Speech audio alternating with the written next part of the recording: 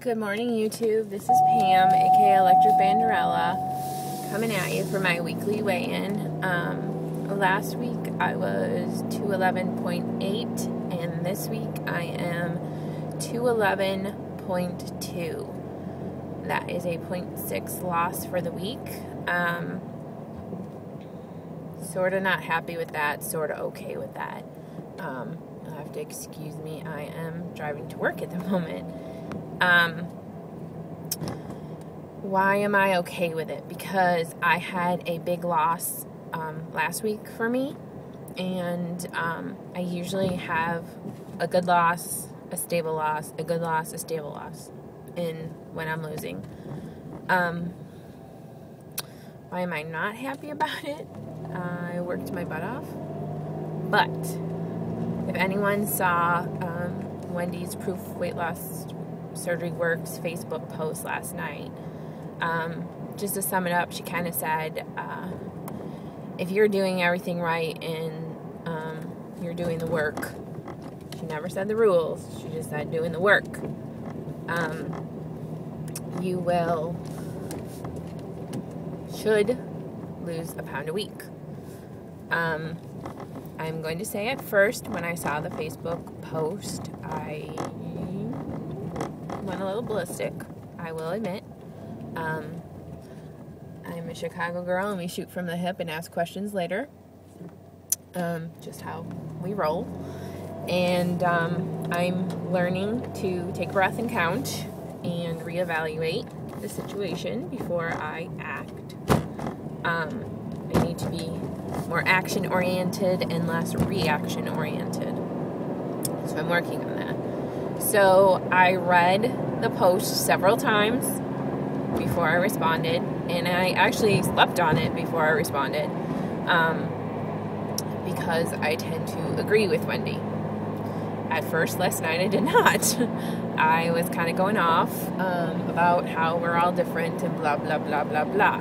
But after much thought about it, I can honestly say that each week when you weigh yourself, if you do not self-evaluate, if you're not seeing that number that you expected to see,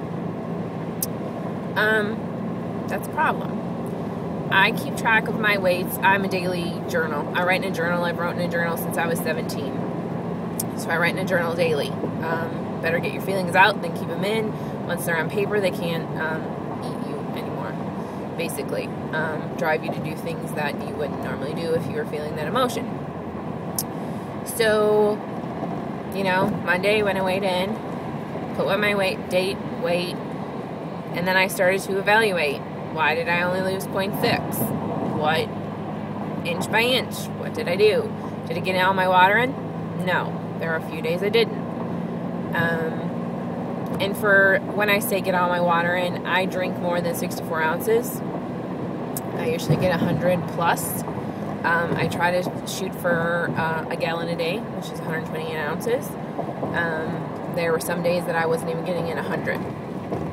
So was I getting in the recommended 64? Yes. Was I getting in my 100 that I know my body needs, because I do drink caffeine?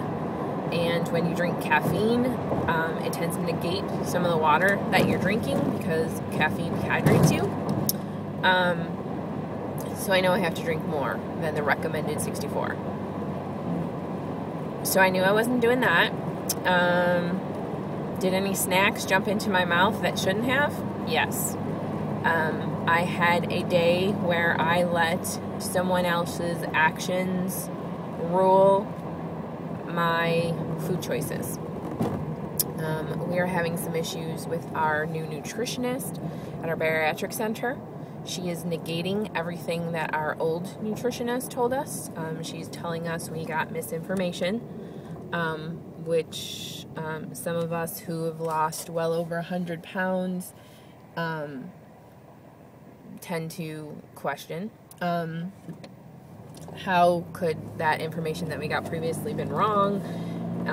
So yeah, we got whole issues with her, and she's starting to going to segregate our support group meetings.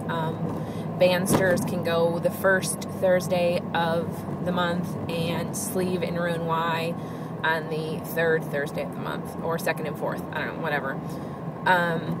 She's segregating it like that, and we are pretty much a family at this point in time, and none of us took it well, and we were reactive, and by that I mean my roommate that I live with is a Ruin Y patient. I met her at our bariatric center and our support groups. We are very good friends. We have some of the same personality type. We are both reactive people. We are both emotional eaters. Basically, I got a text message at work after all this stuff started going down. We all found out about it on their Facebook page. Bring home ice cream. So I brought her home no sugar added Edie's ice cream. And yeah, I didn't even go for the no sugar added. I went straight to the Edie's chocolate chip mint. I do the little cups, but I didn't do just one. I did 3. Yeah. Did it help me? No. Did it change anything? No. Do I regret it? Oh, hell yeah. So there's number 2. Did I get in all my protein? Yes, I never had a problem with that. So that wasn't a problem. Did I get in the recommended 210 minutes for the week of exercise? 210, yes. I tend to shoot for more, so did I make the recommended? Yes. Did I make my recommended? No, because I know what my body needs, and obviously I didn't give it what it needed. Did I maybe take in too much caffeine? Could be. And those of you who have been following me for a while, and it hasn't been long, so, but I have talked about it before. I have narcolepsy. I take Provigil daily. I have to take Provigil daily because in order to function in the real world, I need to be awake. Plain and simple. We had some insurance issues with my job. We did not have open enrollment till after the first of the year, and yeah, it screwed up our insurance. I was out of medication. My doctor who prescribes my medication was out of town. So I had a different medication that they had given me before, but it makes me sick.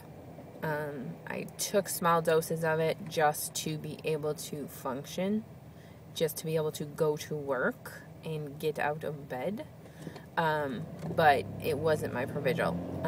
So my whole body was out of whack. My sleep cycles were wackadoodle. So that, I know, played a huge part of it. But you know, I sat down, I wrote it out. What do I think it is? Here's what I think it is. Here's what I think I have to work on for the next week. And the good thing about this is every day is a new day to do better. It's as simple as that. So those people who got all bent out of shape about Wendy's post, and again, how I said, I did in the beginning, you need to self-evaluate.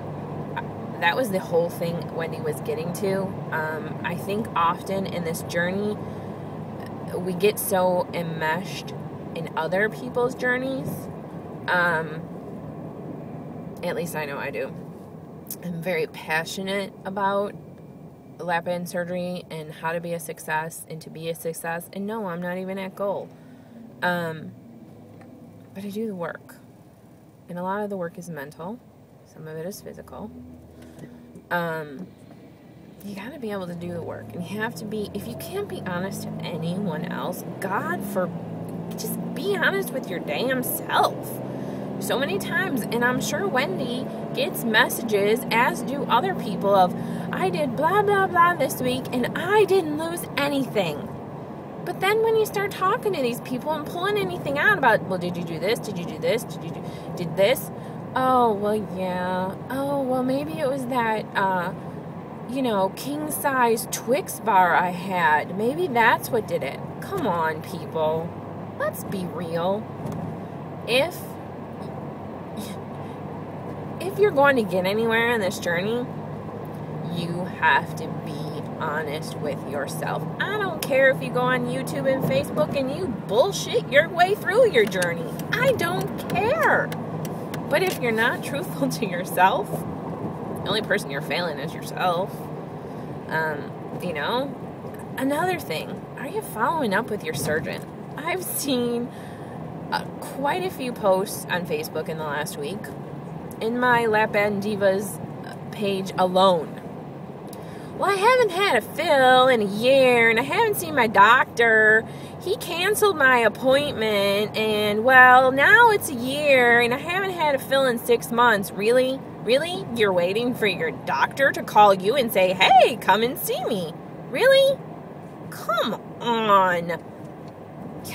When you have lap band surgery, you need to see your doctor every 6 to 8 weeks for a follow-up.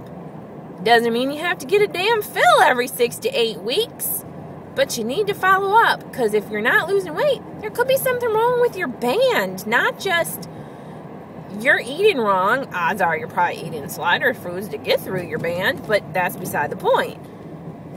And the same thing with unfills. My God, people. 3 weeks? Oh, I got a fill 3 weeks ago, and I just haven't been able to keep anything down. I guess it's time I call the doctor. Really? Time to call the doctor was when you couldn't eat anything a long time ago. Just do it. You know, this was supposed to be about my update for how much I weighed, and I kind of went off on a tangent here. So, yeah. That is all I have to say on this subject. So, if you saw Wendy's post and you agree with it, great. If you saw Wendy's post and you don't agree with it, well, I think you need to do some more self-evaluation. If you didn't see Wendy's post, check out Proof Weight Loss Surgery Works on Facebook, and you can read it and respond however the hell you see fit. So that's me signing off from St. Louis, and I hope everybody has a great day and an awesome weekend. Bye.